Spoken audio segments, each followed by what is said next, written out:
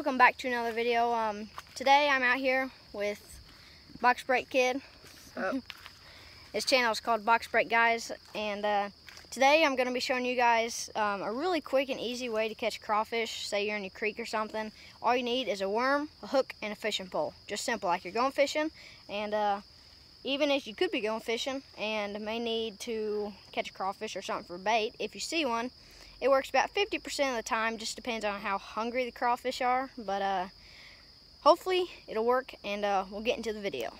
Alright, so all you need for this is a small hook like this, and you don't even need a really perfect worm. You just need a worm on there, and you can go over to a puddle like this, and you guys just gotta find a crawfish and drop this worm right in front of him.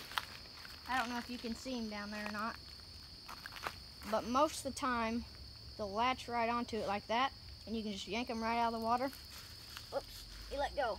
You can yank them right out of the water just like that, and there you go, you got a crawfish. So I'm gonna be doing this a lot more, and we'll see how many we get by the end of the day.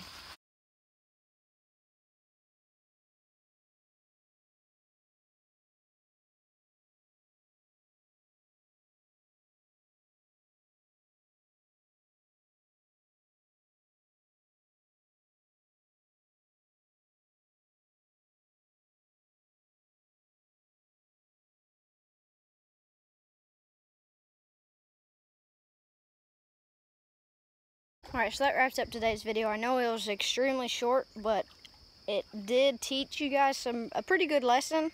It works about 50% of the time. Like, half the crawfish don't want it, half they do. We caught probably, what do you say, 20 crawfish? Yeah. Quite a bit of crawfish, but in that last time lapse, I didn't seem like I could catch anything in this puddle. I caught all those others like off camera, but I feel like if I'm filming, luck doesn't happen, except for that beginning. That was pretty good intro. I like that, or second clip, I think.